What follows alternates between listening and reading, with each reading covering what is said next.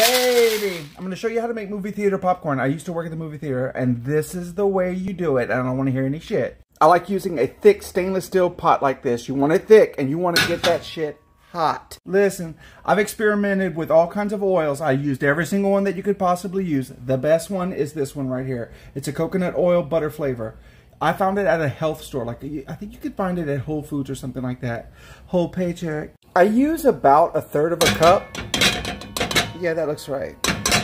And it's got a good heating point too, so it's not going to be too smoky. And I like that because some oils suck. I use Orville Redenbacher's and I eyeball it, y'all. You just want to cover the bottom. Let's see what. Popcorn. That's good, about that much. But this is the secret right here. It's called Flavor Coal, and you want to add very little. I'm going to show you what the box looks like in just a second. Watch.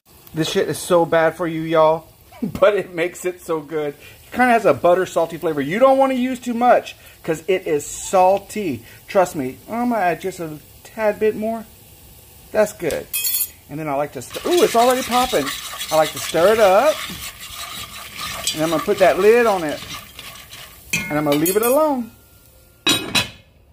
There it is. I got it on Amazon. It lasts forever. I've had it over a year. Now you just listen to it. And when it starts to slow down, it'll be done. Sometimes I lift the lid like that just to let it get to the top. Look how beautiful it is. See how it's slowing down like that? It's done. Take it off and dump it out. Perfect popcorn. Baby, listen. You want to live your life on the edge?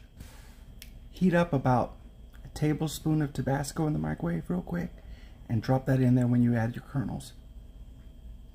Baby, it's so good, y'all. And it doesn't hit you until like after a few bites. You're like, damn, anime, this popcorn good.